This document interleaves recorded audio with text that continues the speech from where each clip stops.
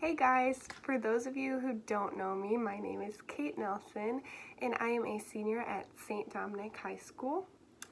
And when this quarantine thing began, I was sure it'd just be like a fun little break from school. I'd get to hang out with my friends all the time, but I didn't realize that it'd be such a long time away from people and such a long break from the Eucharist.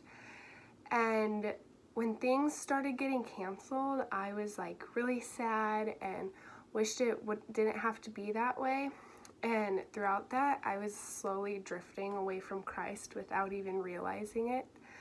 And I started realizing it kind of around Easter, and I decided that, okay, I'm drifting away from God. I have all these anxieties. I'm just gonna lay them at the foot of the cross. And from laying my struggles at the foot of the cross, I was able to finally rejoice on Easter Sunday, because a good friend once told me that there would be no resurrection without the crucifixion. So I kind of see our struggles as like the time leading up to that, and there's something so great that's going to come out of this, and that's already coming out of it right now.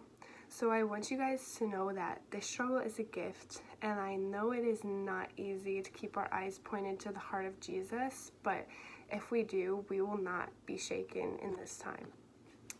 And another really valuable lesson I've learned in this time is that my identity does not lie in who I talk to, what I wear, where I go, what I own.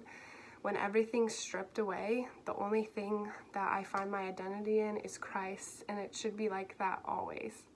So basically, during this quarantine, I've been trying to strive for Christ in many different ways, some of them being the rosary, just chatting with my friends about Christ, and kind of just reading Bible passages and Marian consecration. But my favorite has been just trying to see God in the little things every day, whether that be a really pretty sunset, just the little tiny moments of each day. Some other really fun things I've been doing, if you need some quarantine life ideas, I really like hammocking, cooking new recipes, painting, slip and slides, and my personal favorite, a good old game of Family Foursquare. But all that being said, know of my prayers for all of you, and please keep me in your prayers, but more importantly, everyone who is struggling with the coronavirus and people who have had it and had loved ones pass away from it. So yeah, thank you. I will see you all soon.